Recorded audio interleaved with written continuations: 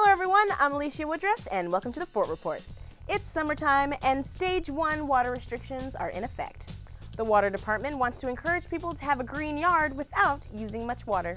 The Water Department, along with its Conservation Committee in BRIT, have created a landscape contest that we are calling Ecoscape.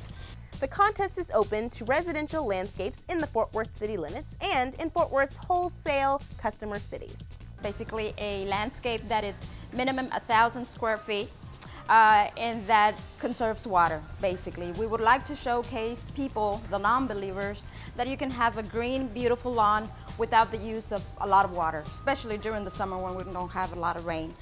Steve has done just that. Well, I decided it was time to get rid of my grass.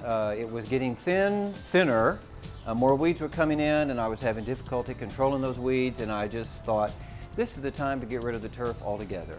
And so I came up with a design that would use other kinds of plants instead of grass.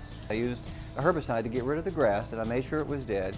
And then I incorporated the organic product, the compost and expanded shale. Graded it, then I put some stepping stones, some sandstones across the lawn. And then I fleshed out my design, which included some Salvia farinacea, a variety called Evolution. I've put some agaves out there, some variegated yuccas, one called Color Guard. And then I filled the center of the yard with a ground cover rose called Coral Drift. And then I put a large boulder out there just for accent. So you actually walk through the garden and you're walking past different kinds of plants that add more diversity and interest to the landscape than just a monoculture of turf. And I don't have irrigation at all in my yard. So if I need to water at all, I will simply go out there with a sprinkler and run that, during the hours that we can water, or I can hand water.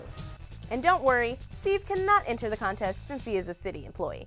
The entry deadline is August 16th, so submit your entry to wpe@fortworthtexas.gov or call 817-392-6565. Here's a look at other events happening in and around Fort Worth in the next few weeks.